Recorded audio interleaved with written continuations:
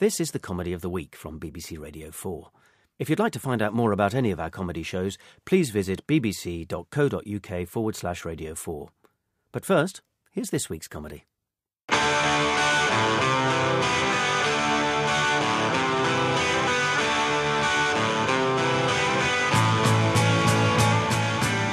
The new Blur album by John Osborne.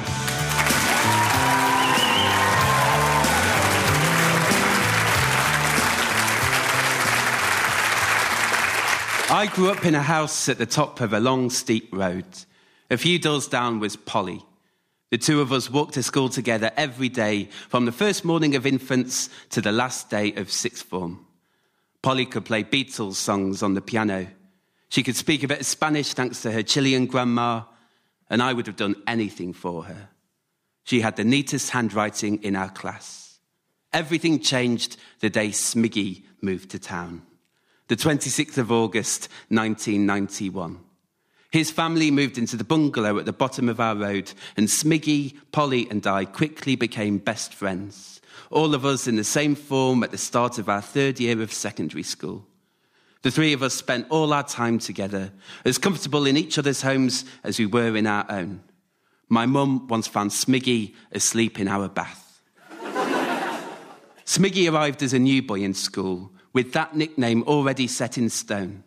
Perhaps a shrewd move to avoid being assigned one.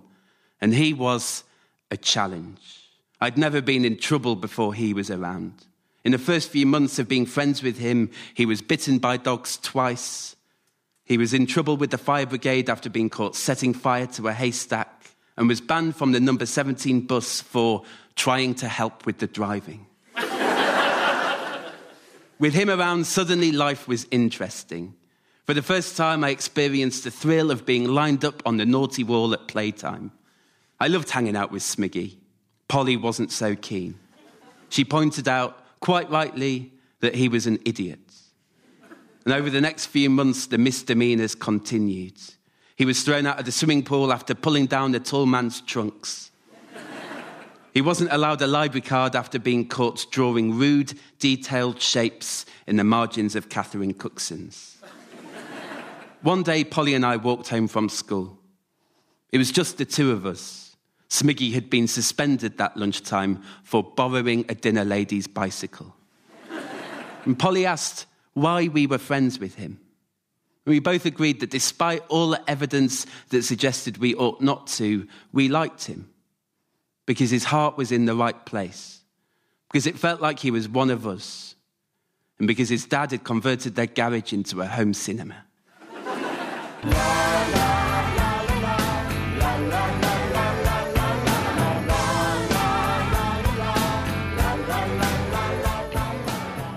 Polly and I sat in her bedroom. We did this a lot. She always sat on her pink plastic swivel chair, and I'd sit on the nicely made duvet.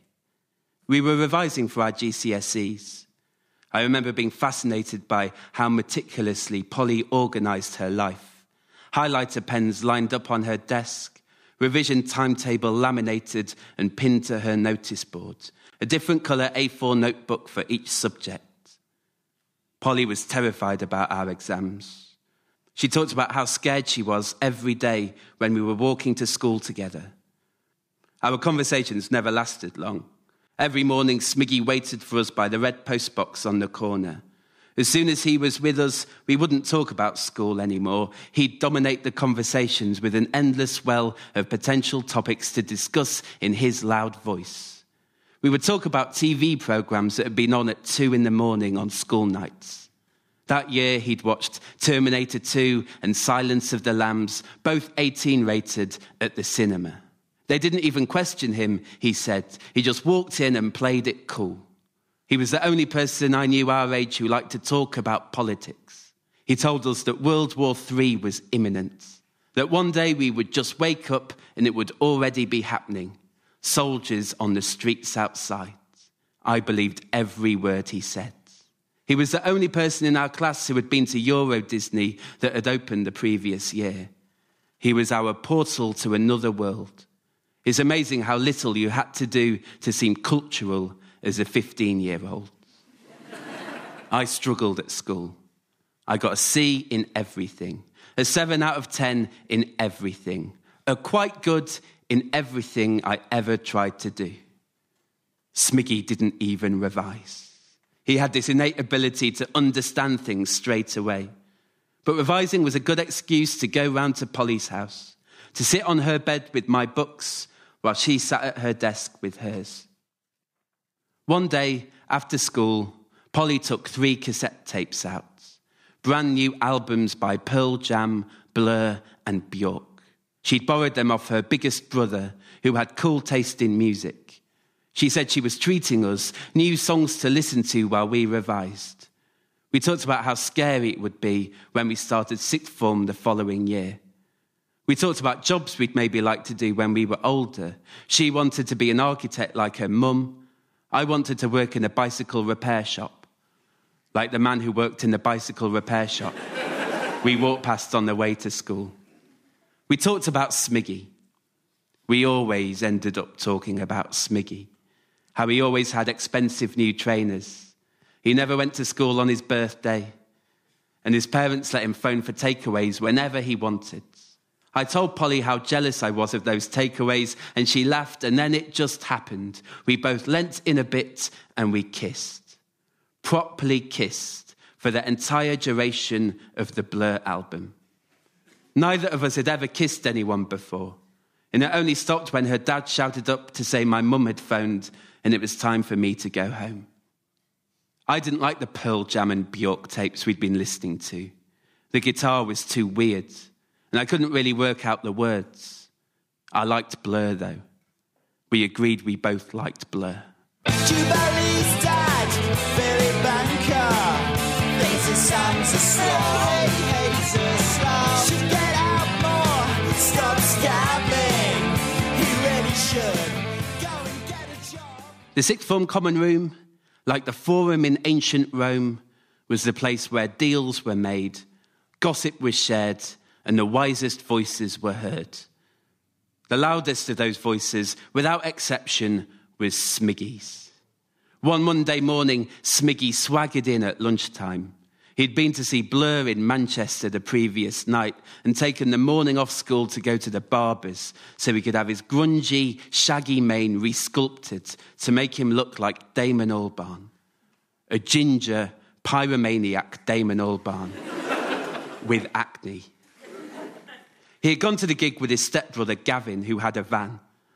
Smiggy told us about the crowd surfing and plastic beer glasses, and how he was worried his eardrums would never stop ringing.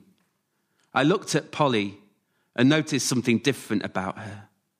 I always noticed when something was different about Polly, a byproduct of staring at her all day, every day. She was listening to Smiggy talking, but for once, the look on her face didn't convey bemusement or disapproval.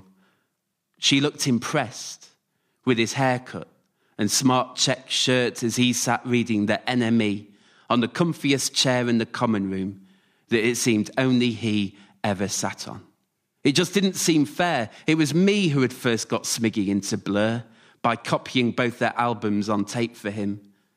I'd written the track listings neatly on the inlay so he'd know the names of the songs. He'd never mentioned anything music-related before I gave him those tapes. He was as much a part of the UK music scene as he was the Polish scuba diving scene, yet Polly gazed upon him with something that looked like respect. Was there a support band, she asked. How many beers did you have? My stomach knotted, and for the first time, I willingly averted my eyes from Polly. A few days after kissing in her bedroom, she said to me that although it had been a perfect moment that both of us would remember forever, and we were so glad our first kiss was with each other, maybe it was for the best that it didn't happen again. We just carried on hanging out as normal. I had been so absorbed by Smiggy's tales of the Blur gig that as soon as the last lesson of the day finished, I got the bus into town and bought a copy of the new Blur album in Woolworths, Parklife. I didn't stop listening all night under my covers with my headphones on, and it felt like I'd never need to listen to another album again. For the first time in my life, there was something more important than daydreaming about Polly. Next time Blur played, Smiggy asked if I wanted to go too. And for the next year, we went to every Blur gig we could. It was the only thing we cared about. We both wore T-shirts that said Tour 94. We read every magazine article about Blur we could find, argued about our favourite B-sides. We planned our ideal Blur set lists. Smiggy was so much cooler than me, with his hair and his army jacket and his fag in his mouth. But for those months, we were inseparable. We only had one thing in common, Blur, but that was all we needed.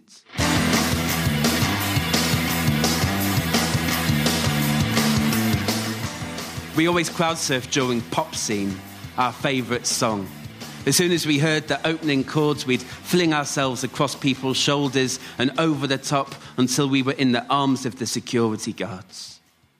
At one gig, I lost my trainers after an overexcited burst of enthusiasm. By the time I was on my feet again, my Reeboks were lost to the mosh pit. When I told Smiggy what had happened afterwards, he laughed, took his trainers off and threw them in a bin. We both walked the 3 miles to our youth hostel bunk beds in our socks.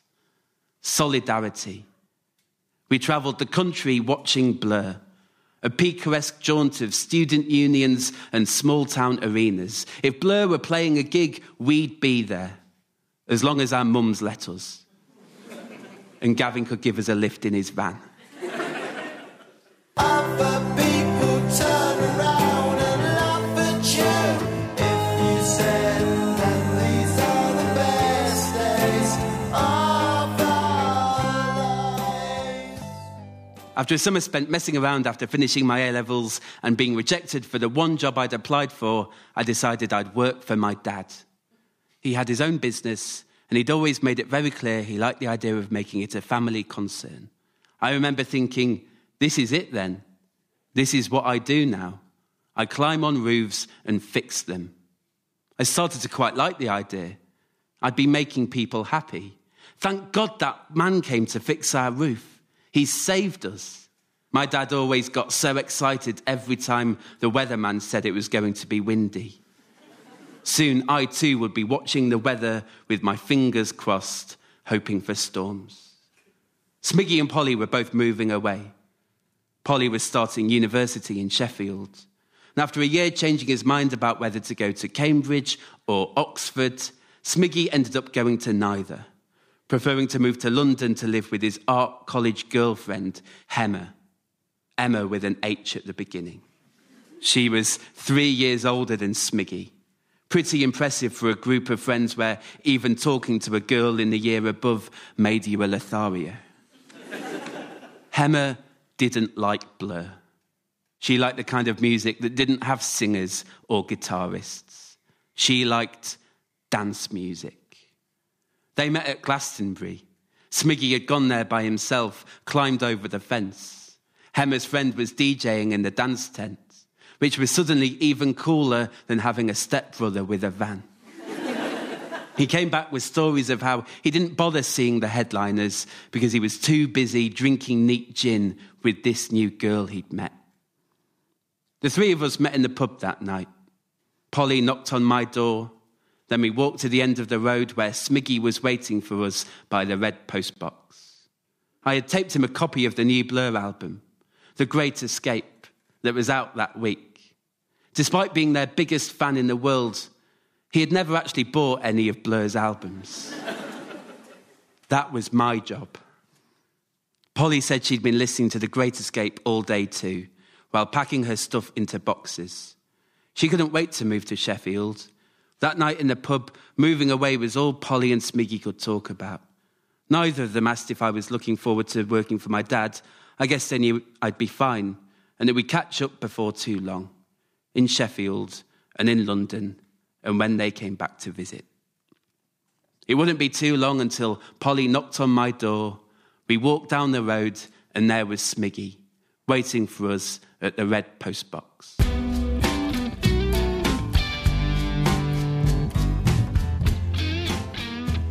I followed the directions I'd written down on a scrap of paper of how to get from Sheffield railway station to Polly's house. It was the start of her second term of her second year at university, but this was the first time I had visited. I'd wanted to go, but I'd been so busy working on the roofs and she was busy making new friends. But deep down, it's because I was nervous. I was scared that she didn't need me anymore. What if we didn't make each other laugh anymore? What if it was awkward and we didn't know what to talk about? But on Christmas Eve, she had been round to my house and everything was just like it had always been. And she invited me along to Sheffield, and this time when I said I'd go, I meant it. She said she'd take me to the cool indie club near her house. She told me I would love it there. I had bought a new shirt especially. She lived with 3 other girls in a cool flat with a balcony and a jacuzzi. Not for the first time since Smiggy and Polly had moved away, I felt I was missing out on something. University, girls, indie clubs. It seemed a long way from scooping wet leaves out of guttering while my dad ate sandwiches in the van. As soon as we met, Polly seemed noticeably different. She was wearing a dress. I'd never seen her wearing a dress before. In the indie club, I didn't recognise any of the music the DJ was playing. It was loud and new and not on the CDs I had in my bedroom. After a few drinks, Polly's friends moved to the dance floor. Then Polly joined them, and after the inevitable cajoling, I joined in too, nervously shuffling to songs I didn't know, and I started to hope it would be time to go home soon.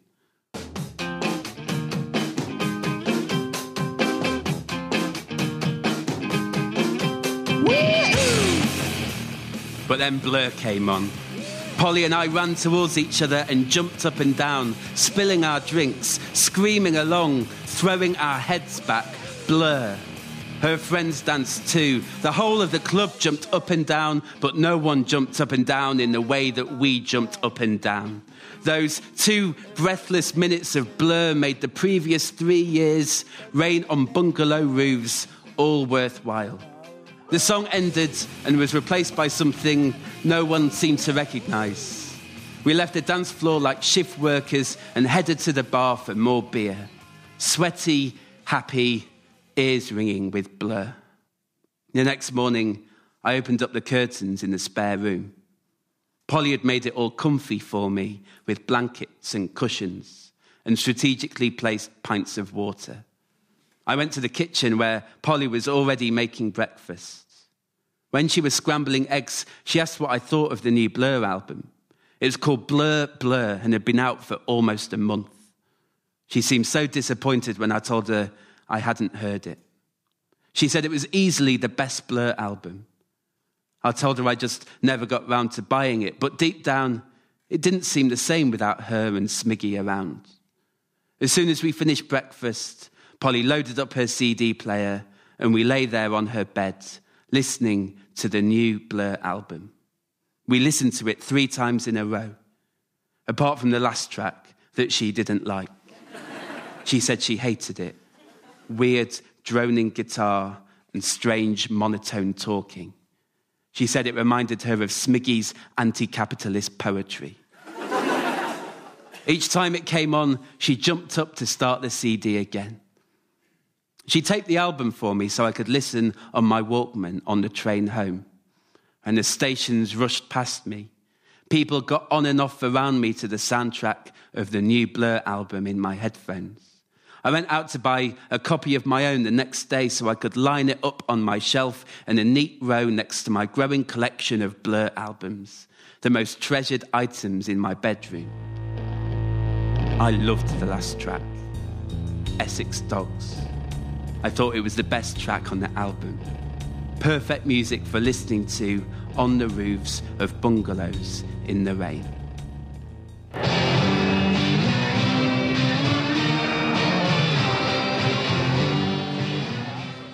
After 3 years working for my dad, I treated myself to a holiday.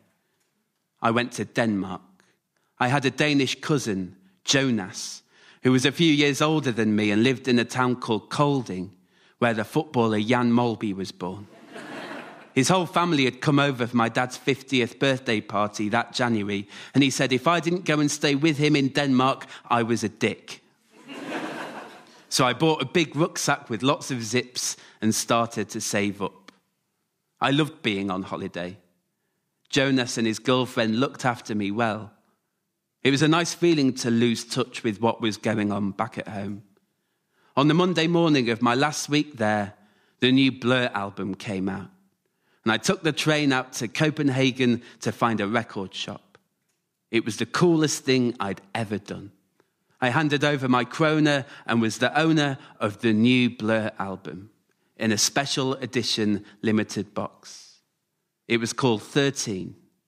I had taken my Discman with me so I could listen to it the moment I stepped out of the shop.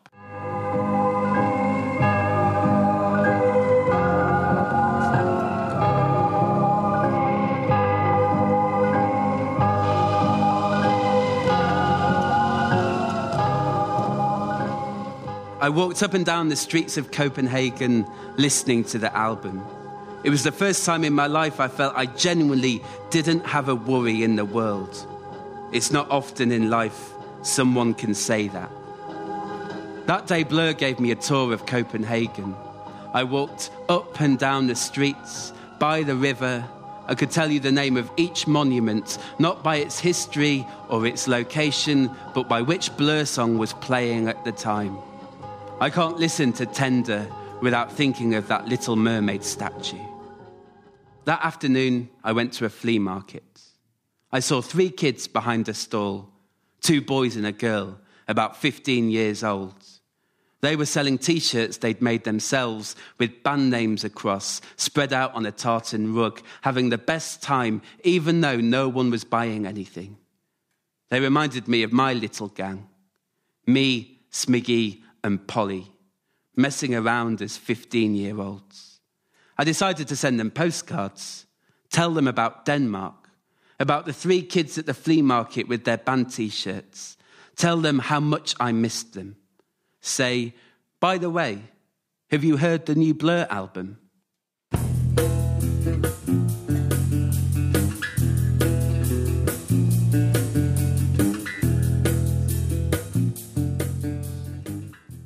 I was in London the day Think Tank came out.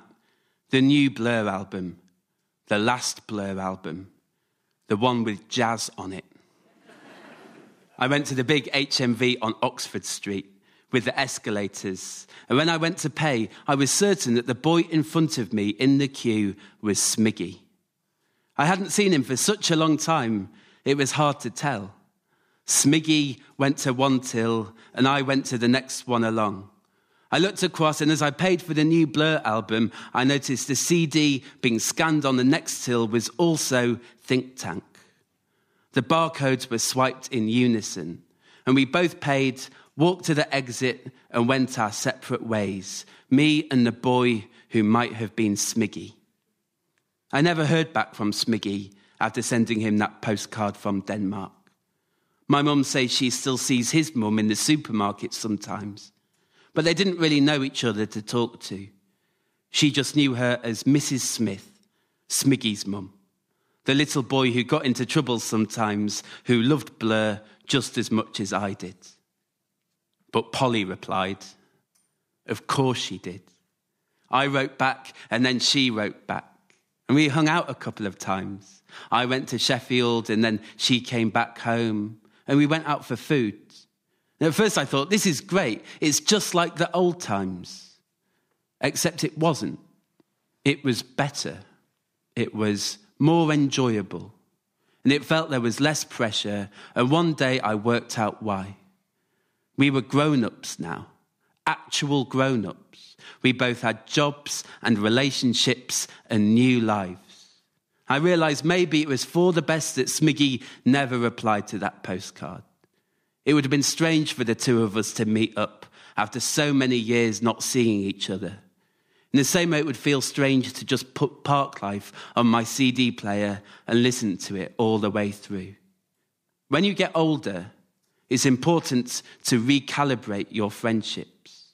That's why it's sometimes hard to be friends with people you were friends with growing up. But some people Some people stay friends forever. And I'm pretty sure this boy in HMV wasn't Smiggy. He seemed a bit too short. Most likely it was just another person in their late 20s buying the new Blur album. Maybe I'd even been next to him in a mosh pit at some stage. Maybe one of us had crowd-surfed over the other's shoulders. We'd maybe jumped up and down, woohooing in the same beer-soaked indie club.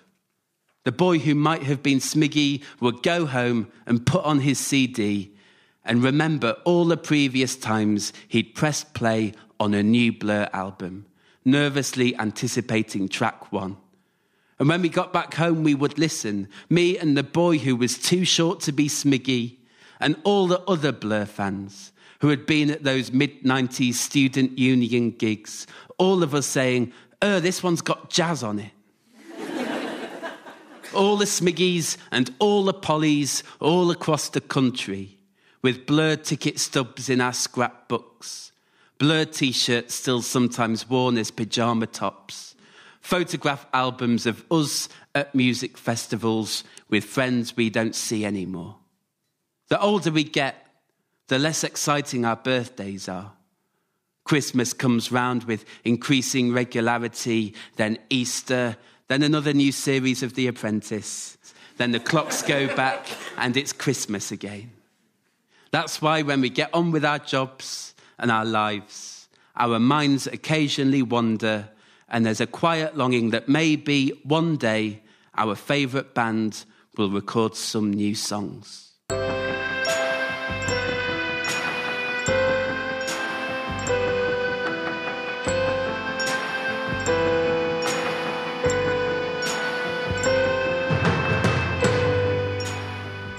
First of all, we'll hear rumours. Then we'll find out it's definitely happening. We'll hear what it's going to be called and the release date, and then we'll see the artwork, the track listings. Steve Lamacq will play the new single. A tour will be announced, festival appearances, and people like me and Polly and Smiggy, and the boy in HMV who looked a bit like Smiggy. Unexpectedly in our 30s and 40s, all of a sudden, despite having only just left sixth form, we'll take time out from our jobs and families and loved ones and box sets and chores. We'll find somewhere quiet and put on the new album by our favourite band. And the sirens sing. The new Blur album was written and performed by me, John Osborne, with additional material by Patrick Lappin. It was produced by Jane Berthoud.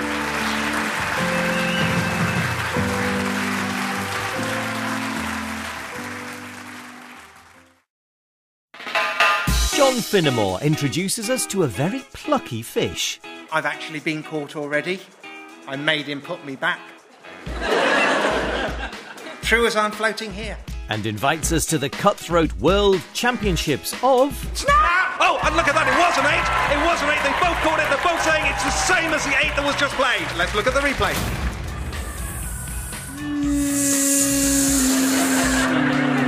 The award-winning John Finnemore's Souvenir Programme returns in a new series on the home of radio comedy, BBC Radio 4, on Thursday the 16th of October at 6:30, and available for 7 days afterwards on the BBC Radio 4 website.